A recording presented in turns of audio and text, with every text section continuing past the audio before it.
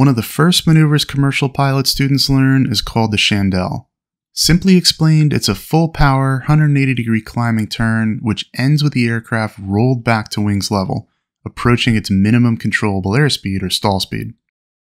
We'll start out flying parallel with a long, straight road, though any kind of visual reference point will work fine. We approach the mountainous terrain with 3 ridges around us, one just in front and 2 off to either side. We'll begin with our normal clearing turns and end up pointed at one of the ridges. Now we have 3 reference points, the one ridge in front of us, one just off our left wing, and one directly behind. Even though we're using ground cues, this isn't a ground reference maneuver like turns around a point. These references are just to be used to identify the 90 and 180 degree points of our turn. We start the maneuver from wings level and enter a bank. We then pitch up and apply full power to start a climb. Once at our 90-degree point, we begin slowly rolling out of the turn while maintaining our pitch up, bleeding off airspeed to just above stall as we come back to wings level at a new higher altitude, then bringing the nose down to level. The turns should ideally be made into the wind, so in this case they'd be coming from the north. If we did our turn away from the wind, we'd be carried further outside of our practice area, especially if we're doing multiple chandelles, as is often the case when practicing or on the check ride. The commercial ACS lists the skills that we're judged on in the maneuver. First, we clear the area to make sure it's clear of traffic. The maneuver starts with a 30-degree bank turn. Once the bank is established, we simultaneously apply power and begin a smooth pitch up. So the order when starting the chandelle is bank first, followed by pitch and power at the same time. When I'm flying this, I often verbalize bank, pitch, power to help keep it straight.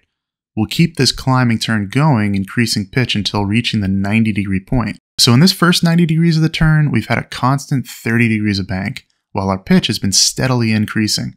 When pointed at our reference peaks, the next 90 degrees of the turn begins, where now we'll keep our pitch constant, but begin slowly rolling out of the bank, returning to wings level when pointed at the 180 reference point. We should be just above stall here, and at this time resume normal cruise flight by bringing the nose back down and reducing power. When performing this maneuver, it often helps to visualize that we're using the ground references to swap one wing for the other. In this case, we start with our 90-degree point off our left wing and end with it off of our right. Let's see it from the cockpit. This maneuver, like all commercial maneuvers, tests your stick and rudder skills, so we shouldn't rely too much on the instruments. We'll focus just on the airspeed indicator, the AI, and the altimeter, though in reality you could use just the airspeed indicator and be fine for this. We start off wings level, headed north towards that peak on the road we just saw at 2,000 feet. We'll begin with a clearing turn to the right. This gives us a chance to identify where other ground references are. It also gives us a chance to see where the wind is coming from. Again, in this case it's coming from the north, which is why the chandelle will begin with a left turn into it. It's important to start any maneuver from a stable, straight and level attitude, at or below maneuvering speed. You don't want to make the maneuver tougher by starting in a strange attitude or at too high or low of an airspeed. We'll start with a bank, about 30 degrees, but don't fixate on that instrument. Once established, we'll bring in full power as we start a pitch up. We should be slowly increasing our pitch attitude while maintaining bank. Once at the 90-degree point, we start slowly rolling out of the bank while maintaining pitch. We're bleeding off airspeed in this climb here so that when we reach our 180 point and roll out of the bank, we're just above stall speed. This is where we'll let the nose down to the horizon.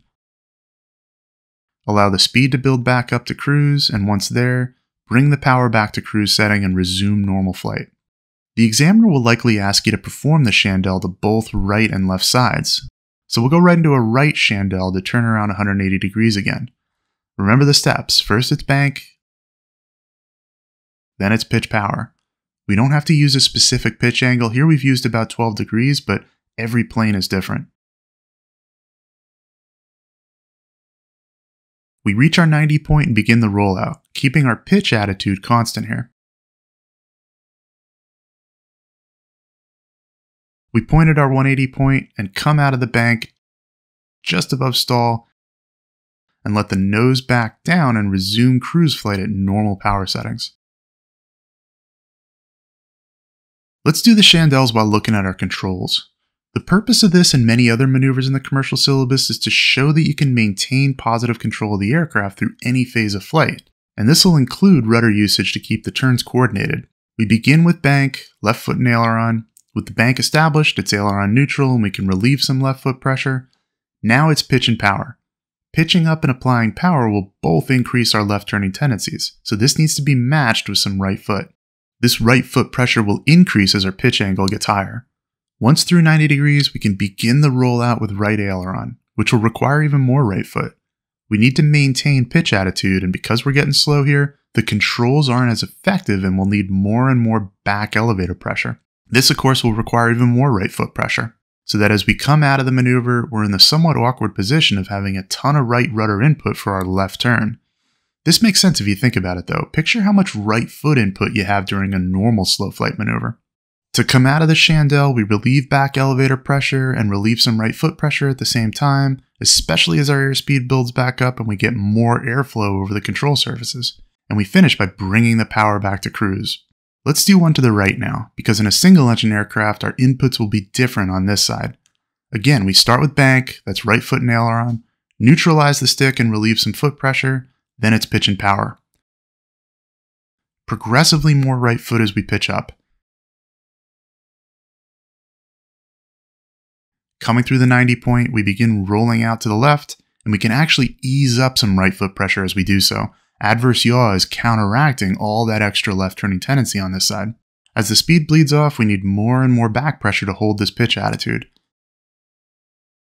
And we can bring the nose back down and resume normal flight as we did before.